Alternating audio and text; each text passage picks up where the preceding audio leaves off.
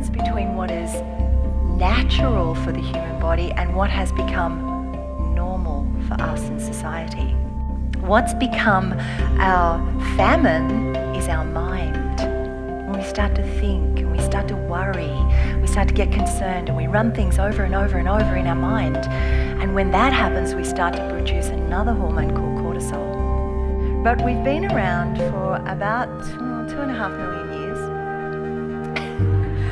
I'm sure we've all seen something similar to this. But inside that part of the brain, just above the brainstem, there's a part of our brain called the limbic system. And this part of our brain is totally and utterly associated with saving our life and deciding whether things are safe or unsafe for us. And the amygdala is like an emotional sensor.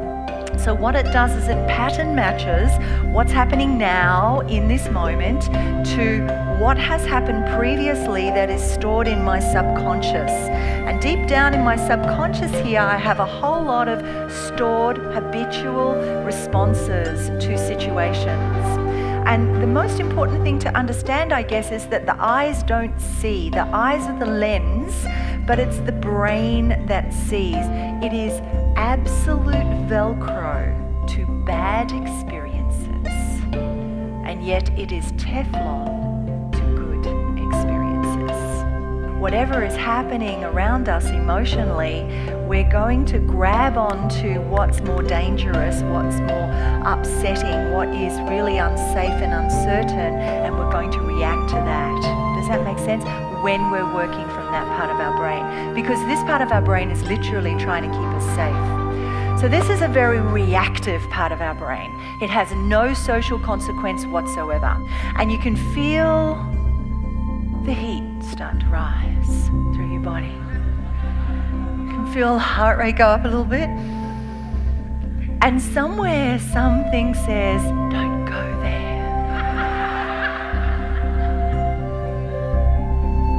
But then you react. And you're into it, and let me tell you this, and let me tell you that, and this is another thing, and that's another thing, and you don't have it right, and da-da-da, and off you go, and you go into full defense, you go into full attack. This is I am right, I am right, I am right, I am right. And you walk away, and you feel amazing. Yeah, that's the limbic system. No social consequence, none whatsoever. It doesn't understand the consequence of the heat of the moment. This is what happens when people get violent, when they absolutely snap. At its worst, this is where murder happens. We have a saying in our office, only one person can go limbic at any one time. The limbic system can say to the adrenal glands, I don't care what you're doing right now.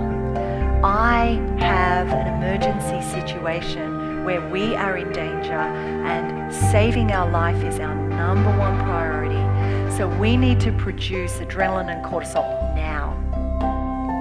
And what we're beginning to understand is how we think and feel on any given day has as much impact on our cells as what we eat and how we move. And bring yourself into this moment and be the master of your attention right now. I'm going to take you on a very quick 30-second visualization. Yeah. The power of your mind created a physiological response. The brain is like a muscle. So whatever our mind perceives, our body believes.